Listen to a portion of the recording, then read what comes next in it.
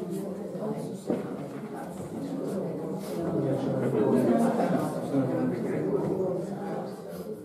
morning. It's good to see you all here today. Michael hopefully is on his way, otherwise this will be quite a short service. But I don't see any visitors, so if some come in, that'll be great. There are no specific prayer requests, but keep Karen in your prayers, and Robert and Daniel by extension. But yeah, I'm presiding in place of Robert, and Mike has volunteered to song lead for us, so it's appreciated. I'll also be taking the reading today, which is found in Romans chapter 1. It'll be the first 17 verses. Emmanuel has the Lord's table, and Michael will be preaching, and that's them just arriving, so yeah, good to go this morning. We'll also have refreshments afterwards, and they have been provided by Colin and Helen, so we are grateful to them for that today. Please switch off all your mobile devices or any other electronics you might have, or if you're going to use them, like I am, keep them on silent, as they can be quite noisy if we don't turn off the sound. There is a cry room at the back, specifically for babies who are upset and need a wee bit of consoling, or if they're needing fed, and that's either a private space for you to feed in a certain way, or if you want to feed your child and they're a noisy eater. Quite often you can hear them go nom nom nom nom. It can be quite distracting. That's kind of all the main announcements we have currently, and we'll have more at the end of the service today.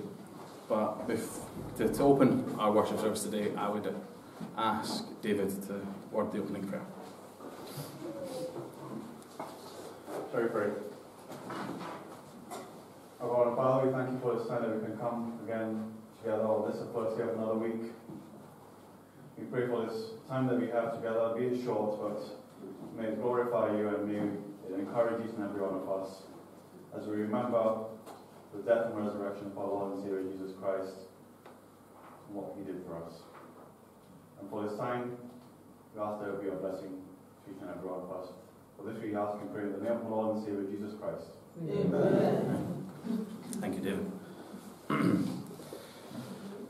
In sort of preparation for today, I've bookended the service with prayers and tried to pick songs that complement the sort of spoken parts of the worship. It's slightly more difficult when I don't know what Emmanuel's going to say about the Lord's Supper, but the Lord's Supper itself is self-explanatory, so that there are songs we can cover.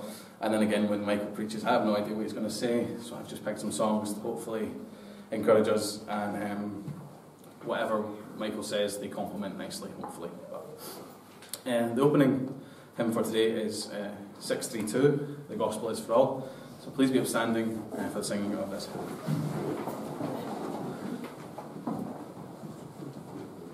The one the Lord has made, there is the one that's gone before. Where sin has gone must go, its grace, the gospel is for all.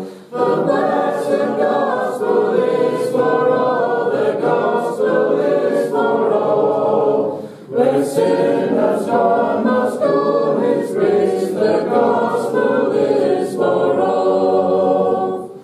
Sin not the heathen are at home, beyond we have no call. For why should we be blessed alone? The gospel is for all.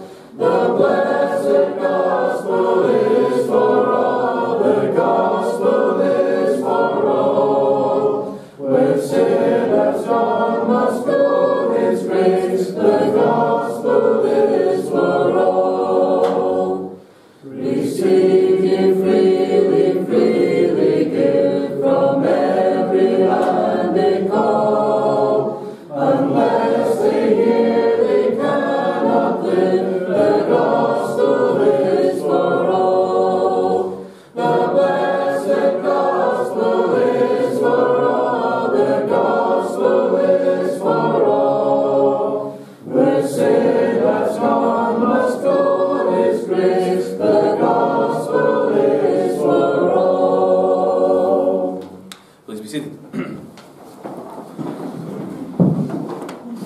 Our reading this morning comes from the book of Romans, and we are starting that entire book today. And it's the first 17 verses. And it would appear my iPad has decided that I'm reading from the King James Version, even though I picked a different one. Romans chapter 1 to 17. Paul, a servant of Jesus Christ, called to be an apostle, separated unto the gospel of God, which he had promised afore by his prophets in the Holy Scriptures. It's concerning his Son, Jesus Christ our Lord, which was made of the seed of David according to the flesh, and declared to be the Son of God with power according to the Spirit of holiness, by the resurrection from the dead, by whom we have received grace and apostleship, for obedience to the faith among all the nations, for his name, among whom all ye also the Lord, also the called of Jesus Christ. To all that be in Rome, beloved of God, called to be saints, grace to you and peace from God our Father and the Lord Jesus Christ. First, I thank God through Jesus Christ for you all, that your faith is spoken of throughout the whole world. For God is my witness, whom I serve with my spirit in the gospel of his Son, that without ceasing I may mention of you always in my prayers, making request, if by any means now at length I might have a prosperous journey by the will of God to come unto you. For I long to see you, that I may impart unto you some spiritual gift, to the end ye may be established. That is, that I may be comforted together with you by the mutual faith both of you and me. Now I would not have an ignorant brethren, that oftentimes I proposed to come unto you, but was let hitherto, that I might have some fruit among you also, even as among the other Gentiles. I am debtor both to the Greeks and to the barbarians, both to the wise and the unwise. So as much as in me is, I am ready to preach the gospel to you that are in Rome also. For I am not ashamed of the gospel of Christ, for it is the power of God unto salvation to every one that believeth, to the Jew first, and also to the Greek.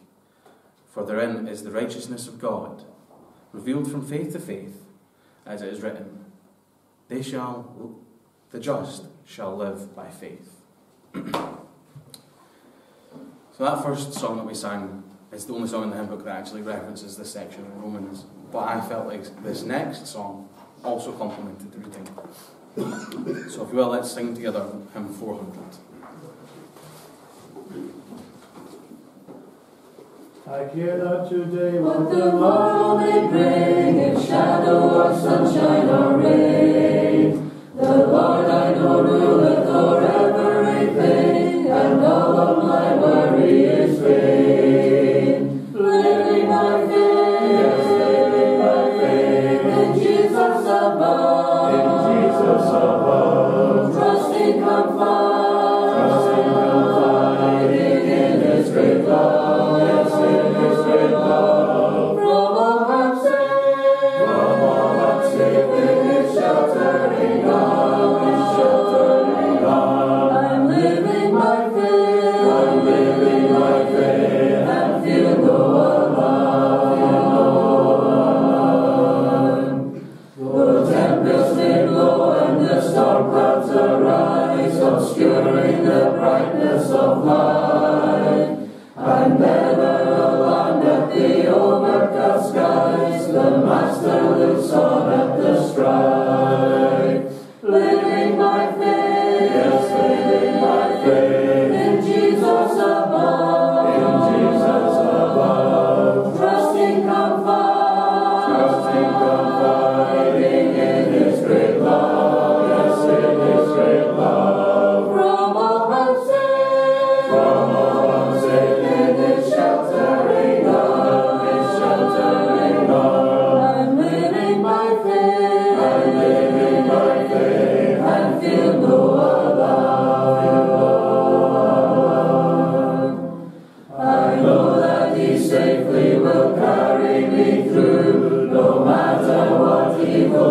high. Why should I then care though the tempest may blow, if Jesus walks close to my side? Living my faith, yes, living my faith, in Jesus above,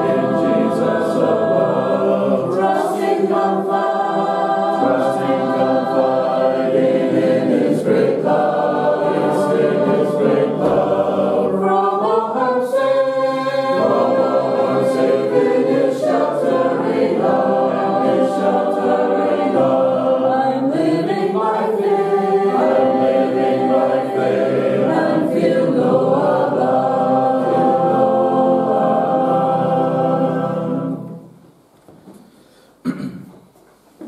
Before I invite Emmanuel forward to bring us his thoughts around the Lord's table today, I felt 726 was appropriate. We sorry not. If we can, let's be upstanding for the singing of this hymn.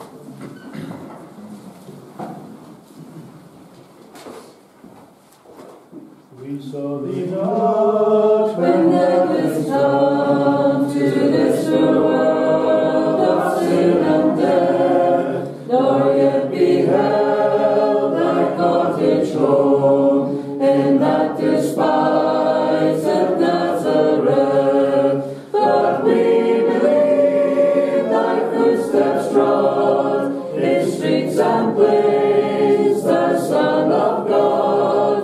But we believe thy footsteps trod in streets and plains, the Son of God. We saw thee not when lifted high amid that wild and savage crew, nor heard we that imploring cry, forgive, they know not what they do. But we believe that deed was done, that shook the earth and veiled the sun. But we believe the deed was done, that shook the earth and veiled the sun. We gaze not in the open tomb, where once thy mangled body lay, nor saw thee in that upper room, nor met thee on the open way. But we believe that angels said, why seek the living with the dead? But we believe that angels said, why seek the living with the dead? We walk not with the chosen few, who saw thee from the earth ascend, who raised to heaven their wandering view, then looked to earth all prostrate bend. But we believe that human eyes beheld that journey to the skies. But we believe that human eyes beheld that journey to the skies. Please be seated. If you will, you can mark hymn 44. That'll be sung after the Lord's Supper, but I hand over to Emmanuel just now.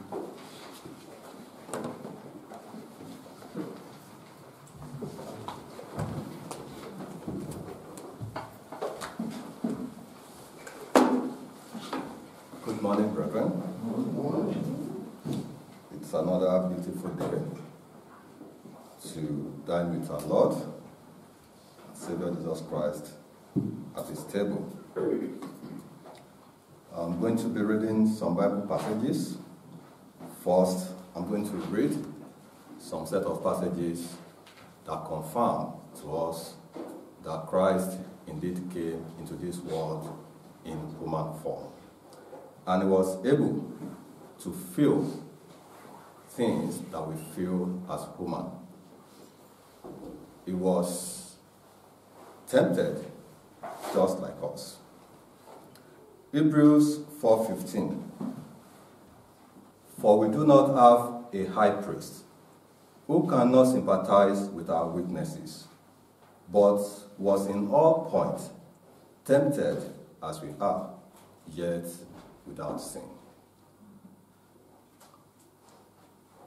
Galatians 4:4. But when the fullness of time had come, God sent forth his Son, born of a woman under the law. Philippians 2:5-8. Let this mind be in you, which was also in Christ Jesus, who being in the form of God, did not consider it robbery to be equal with God, but made himself of no reputation, taking the form of a bondservant, and coming in the likeness of men. And being found in appearance as a man, he humbled himself, and became obedient to the point of death, even the death of the cross. Now, why am I reading this, and what is the point that I'm trying to make? The point that I'm trying to make is Christ came into this world in human form. He could feel pain. He could feel everything that we can feel today as human. And that explained how he felt when his time was approaching. In John chapter 12, verse 27, Christ said, "My soul is troubled. And what shall I say? Father, save me from this hour. But for this purpose I came to this hour." His time was approaching. His mission was about to be accomplished. But then, because he was in human form, and it was not easy for him to face what was ahead of him, and his soul was troubled. In Luke chapter 22, verses 41-44, and he was withdrawn from them about a stone's throw, and he knelt down and prayed, saying, "Father, if it is your will, take this cup away from me. Nevertheless, not my will, but yours be done." Then an angel appeared to him from heaven, strengthening him. And being in agony, he prayed more earnestly. Then his sweat became like great drops of blood, falling down to the ground. As we are seated here, I want us to imagine what must be going on in the mind of Jesus Christ when his time was approaching. Look at what he passed through. Look at the torture. Imagine the torment that he went through, not because of his own sin, but because of ours. Not for his own salvation, but for ours. He was dead when the time came to save himself. Matthew 27, 42-43. He saved others. Himself he cannot save. If he is the King of Israel, let him now come down from the cross, and we will believe him. He trusted in God. Let him deliver him now, if he will have him. For he said, "I am the Son of God." That, I will say, is adding salt to injury. He was already, at that point, being tortured and being dared to do what he actually had the power to do. where, in the part of Nigeria where I come from, there's a saying that when someone dares you to do what you can do, what you are capable of doing, then you are obliged to show that person what you are capable of doing. Because it is natural for a woman to want to respond to that challenge, that you really think I can do this? Then I'll show you what I'm up to. Christ could have called 10,000 angels. He could have called his Father to send fire from heaven and consume everyone, but he did not. He endured that shame. He endured that torment. He endured that torture for us to be able to have this access that we have to God this day. He was mocked in verses 28 to 29 of that Matthew 7. Then the soldiers of the governor took Jesus into the praetorium and gathered the whole garrison around him.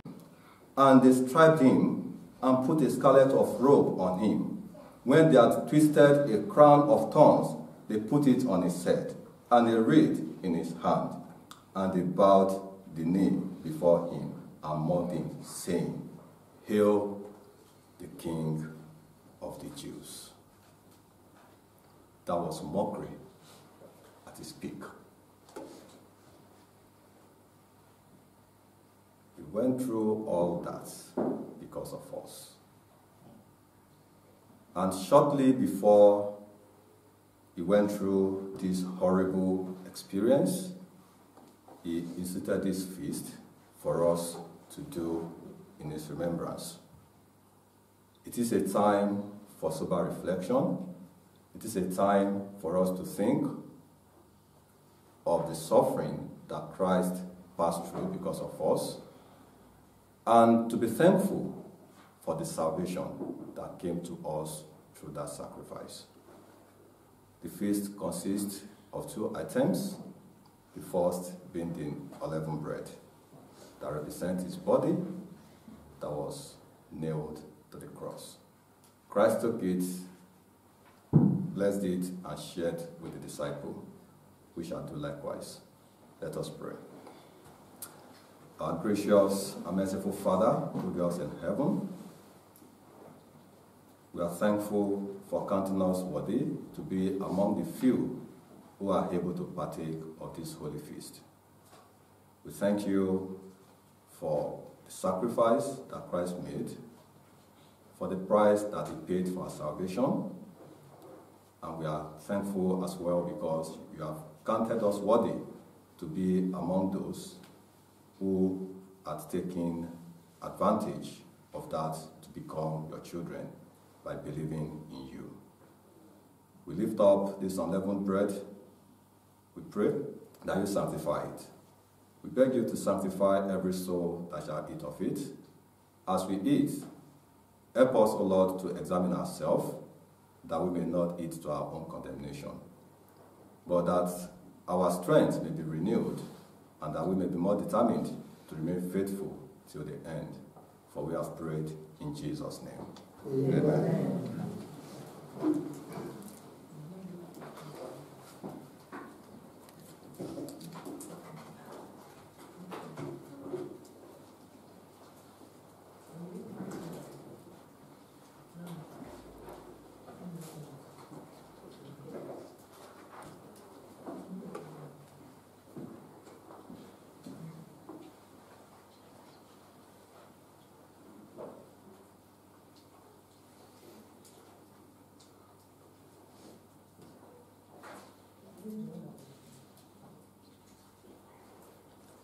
Right. After the bread, he took the cup and blessed it. Let us pray. Our dear Father and God, we thank you for the unleavened bread that we've just had. We lift up the fruit of the vine before you. We beg you to sanctify it. We beg you to sanctify every soul that shall drink of it as well. And as we drink, help us to renew our covenant with you. Help us to be more strengthened to faithfully serve you to the end of our lives. For we have prayed in Jesus' name. Amen.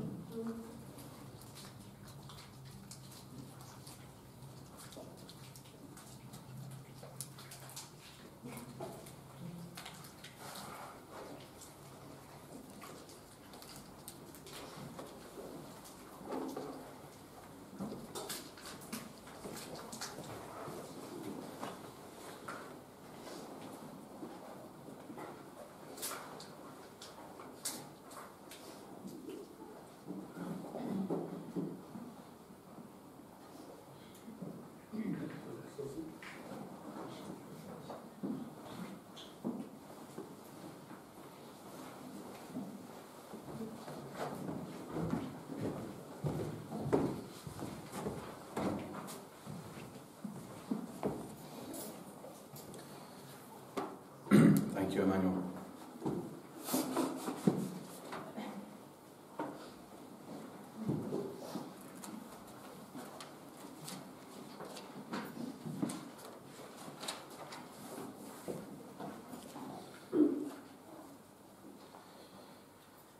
It would seem that this is the longest Song of the Month we've had so far. It's lasting for 2 months, it seems. But we will be getting a new one next week, so it's coming a little later this month. So, but before we invite Michael forward to give us his message from God's Word, please be upstanding as we sing "Anywhere Is Home." Earthly wealth and fame may never come to me, and the palace here mine may never be, but let come, if Christ for me doth care. Anywhere is home, sweet home, if Christ is only there. Anywhere is home, sweet home, let come and go what may.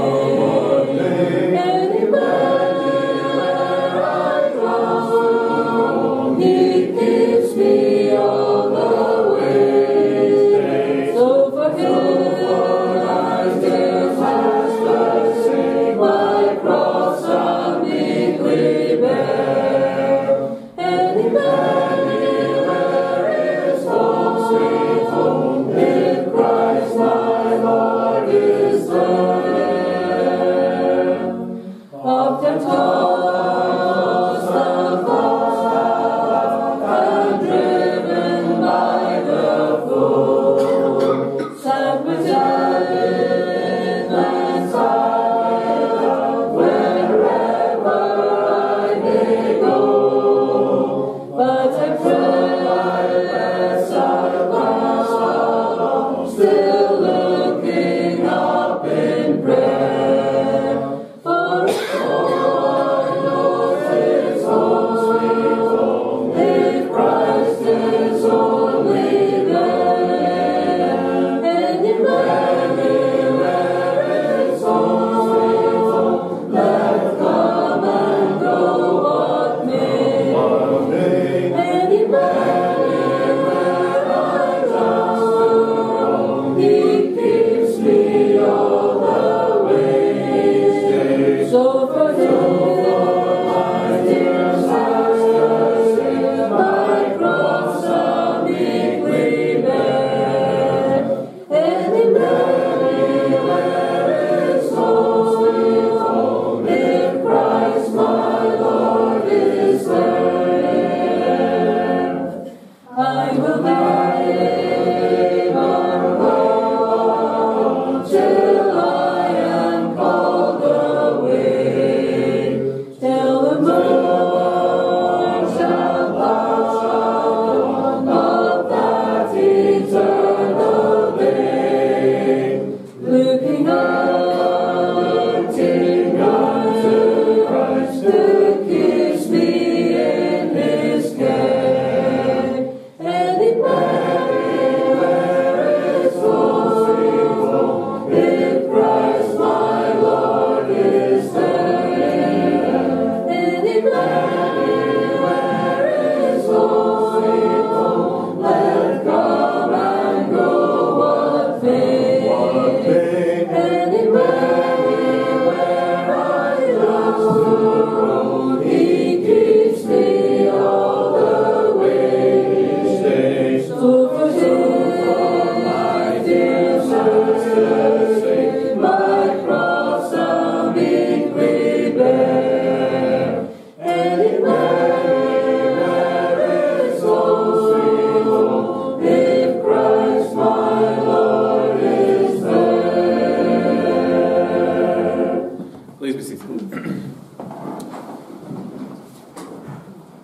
hymns are quite short ones, so don't panic. But we will sing those after Michael's lesson today.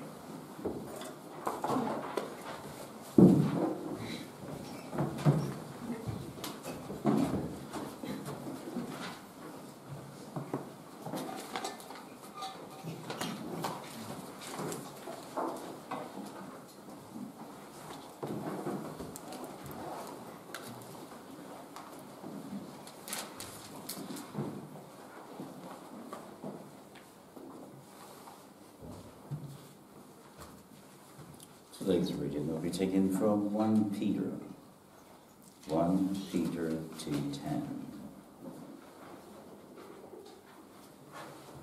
Once you were not a people, but now you are God's people. Once you had not received mercy, but now you have received mercy. The Reverend. Once you were not a people, but now you are God's people. Once you had not received mercy, but now you have received mercy. Shall we pray? Heavenly Father, we are grateful unto you once again for this day and this hour of our worship. As usual, I have faltering lips. It's my prayer that you touch these lips so that every word uttered will impart on the life here. In Jesus' name we pray. Amen. Good afternoon, brethren. Well, there have been better weather, but hopefully it turns out right. I heard a story about an elderly couple. They started to forget things. They wondered why. So they went to a doctor. They visited the doctor, and the doctor advised them that, as a matter of fact, they should start recording the things they think they will forget, or their thoughts or actions. If they're going to do something, they should start writing them down. And they agreed to do that. So the next day, a couple are watching TV at night, and the elderly woman said, I sure could do with a bowl of ice cream. And the man said, oh, I'll get it for you. So he stood up. As he walked to the kitchen, the woman said, but don't forget what the doctor said. We have to write it down. I'm only going to the kitchen. How can I forget that? A few minutes later, he came with fried eggs and bacon and handed it over to the woman. And she said, I told you forget. You forgot about my toast.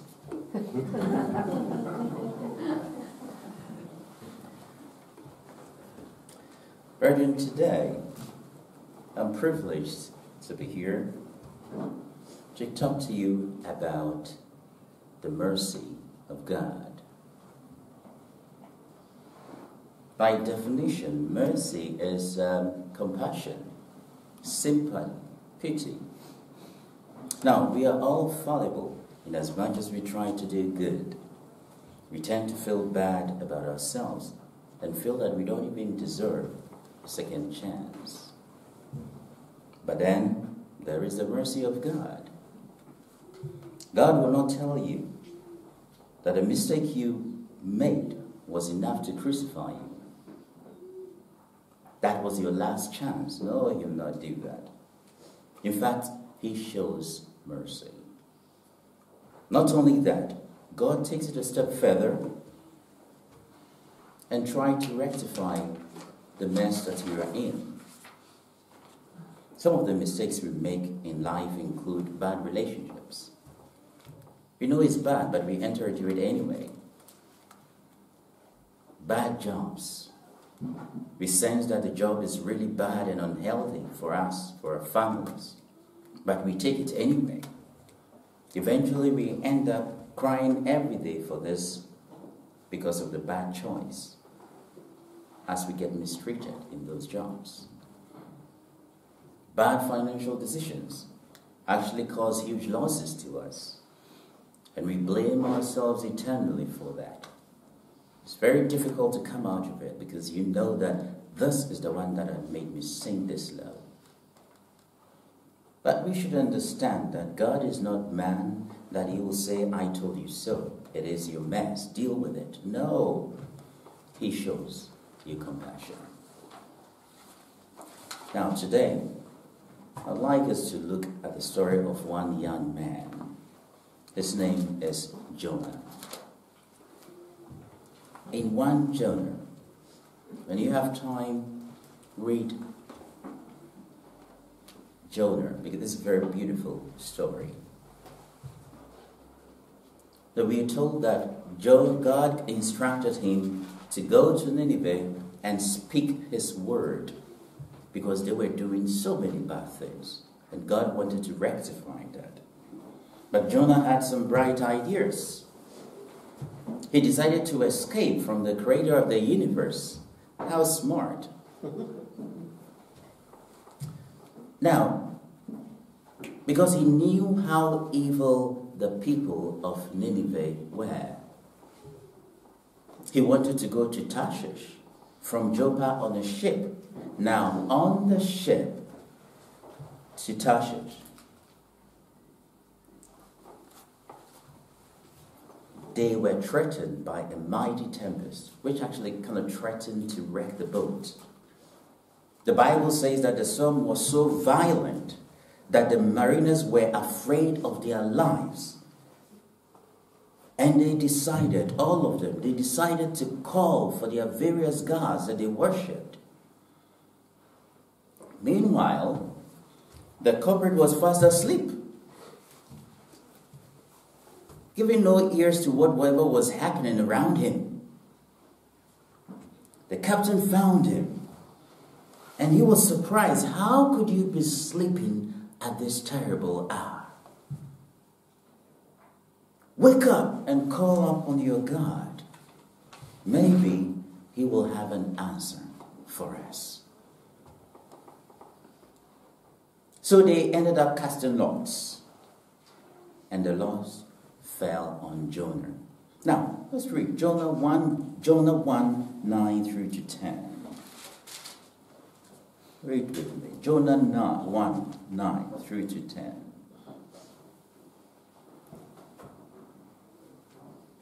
And he said to them, I am a Hebrew, and I fear the Lord, the God of heaven, who made the sea and the dry land. Then the men were exceedingly afraid, and said to him, What is it that you have done? For the man knew that he was fleeing from the presence of the Lord, because he had told them. Jonah told them to throw him into the sea, which they did, and the sea did not rage again. Now, eventually a great fish swallowed Jonah up for 3 days and 3 nights. Whilst in the belly of the fish, Jonah prayed. He said, I called out to the Lord out of my distress, and he answered me.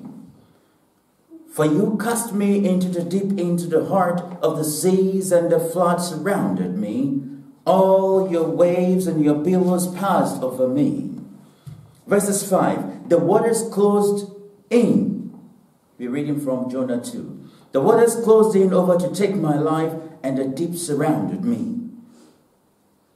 Winds were wrapped about my head. Verses 7, when my life was fainting away, I remembered the Lord, and my prayer came to you. Brethren, God had mercy on him. And as soon as he prayed, he finished praying, the fish vomited him out. And he was out of the dying of a ship's belly. Brethren, he disobeyed, but God showed him mercy. He wanted to run away, but God showed him mercy. He got what he really deserved for running away from God. People will say he wanted to flee the other way, but he could not outrun God's mercy. God's mercy is from everlasting to everlasting, unending. It follows you all along, even if you don't want it. It does follow you. Now in Jonah 3, God called Jonah the second time and told him to rise and go to Nineveh. Now, isn't our God a merciful God? He gave him another chance. For what he was running from, he gave him another chance to fix it. But he was there with him all the way. He never left him. Now he went to Nineveh, and the people turned from their evil ways, which is all God wanted all along for the town of Nineveh. Brethren, it shows that although Jonah made a mistake, God's mercy was bigger, to the extent that he grants you another chance to reach your destination. Another chance to reach your destination. You might have gone through some poor choices in life. Your marriage being on the rocks, your career problems, deteriorating health, various addictions, your business failures. But here are the facts. You can decide to sit idle and reflect and be depressed about your bad choices, or you can choose to behave like Jonah, who did realize that salvation and deliverance can only be achieved from the mercy of God, of the Most High God. I do not know the kind of problems you are facing right now. You may be grappling with how best to deal with your present situation. You may think you cannot see a way that can make you happy. You get depressed, go to the doctors, give you some meds, which in fact also has a lot of side effects. But maybe, just maybe, if we continue to have faith in God, there might have been a way to know that even at the rock bottom, when we lift up our hands and pray to Him, He will give us the strength to sail through. Although you may not see a way around your situation, God always knows a way around your situation. Shall we read 1 Corinthians 10, verses 13. 1 Corinthians. No temptation has overtaken you that is not common to man. God is faithful, and He will not let you be tempted beyond your ability. But with the temptation, He will also provide a way of escape that you may be able to endure it. And that is the reason why we don't have a similar temptations. That is the reason why we don't have similar problems. The problems you are able to deal with, I cannot deal with them. But there's one thing, there's one constant in all this, that God is able to support each and every one of us deal with those problems. He is and will forever remain that constant. Brethren, let us understand that God grants us clemency. Just like Jonah, go to Him with a contrite heart. As Jonah cried out unto God, He answered him. Jonah believed that God will still bless him in spite of his mistakes, in spite of his poor decisions. When you have the boldness to say to God, I don't deserve it, but I still believe you will show me favor, He will show you favor. God will listen. Understand that the mistakes you have made have not disqualified you from God's mercy. And that your destiny has not been missed because of a detour. You will get there because God will be right there with you. God is prepared to give you another chance, and another chance to ensure you reach your destination. You think you might have missed the boat. No, there is another boat coming. There is another one that you cannot see, but God has the full knowledge and He sees them all.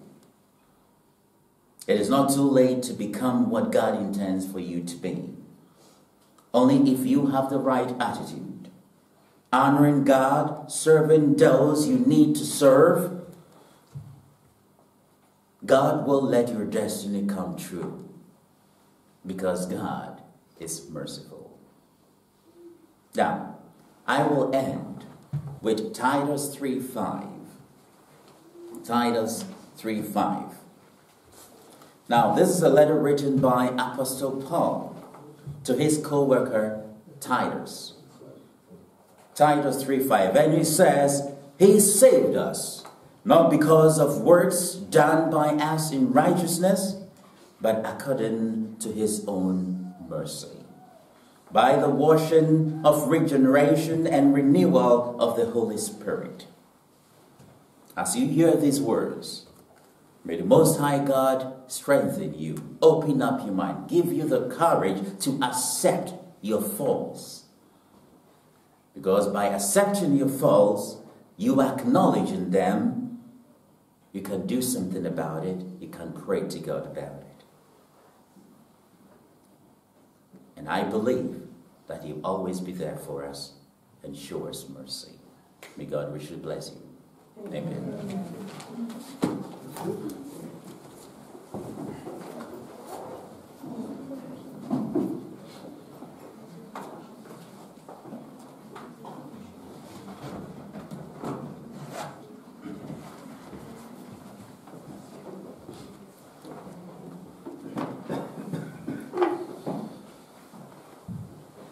I didn't know what Michael was going to say, but I think this song does actually do quite good in complementing what he has to say. If we want God's mercy, we have to humble ourselves and stop trying to think of what we want, but what God wants for us. If you will, please be standing for the closing two hymns, this one and the one that follows, and then the closing prayer.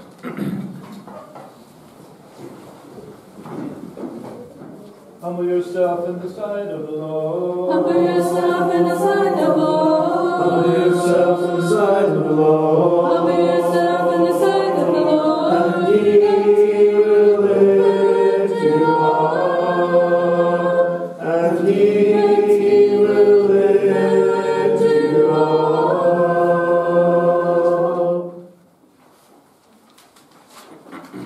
Wonderful, Wonderful Jesus is to me, Counselor, Prince of Peace, mighty God is He, saving me, keeping me from my sin and shame. Wonderful is my Redeemer, praise His name. wonderful, Wonderful Jesus is to me, Counselor, Prince of Peace, mighty God is He, saving me, keeping me from my sin and shame. Wonderful is my Redeemer, praise His name. Let's pray. Father in heaven, Almighty God, we come before you. We hope with open hearts to receive you, to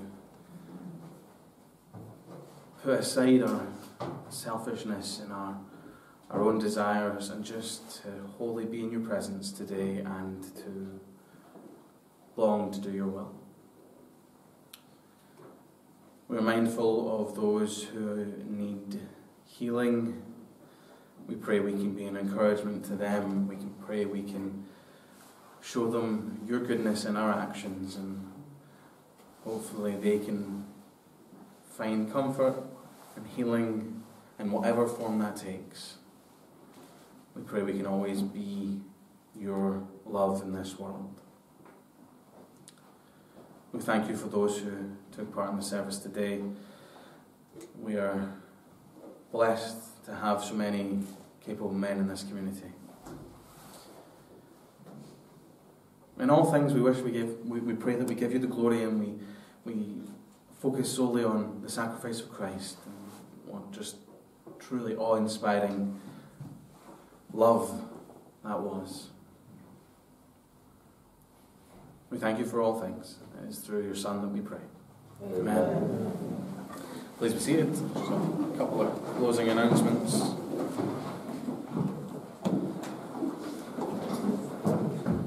After some changes that were made because of various situations out with everybody's control, really, Simeon will now be presiding next week, and he will be doing the Song of the Month situation as well. Emmanuel has the reading, and it looks like Simeon's also on the Lord's table, so it's pretty much a Simeon show next week. But I'm sure whatever we experience, it'll be blessed. Mike and Susan have the clearing this week. Lucky them. And Colin and Helen will be covering the refreshments next week also, as they cover for Robert and Karen this week.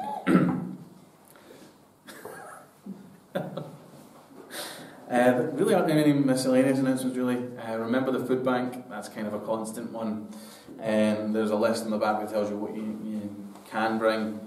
I noticed today that they're asking for soup, but not tomato soup. So clearly there's an overabundance of tomato soup. The only other thing really to announce is that there's an event being organised by the Cumbernauld Church of Christ, but I believe it's down in Millport. That's where it's being held. It's being held in Millport. It's a ministry league experience, the details of which are on the notice board. And if you wish to sign up, there's also a sheet on the notice board. But if you think you have the capacity to go down to Millport from the August 30th to September 1st, have a look, see what you can do.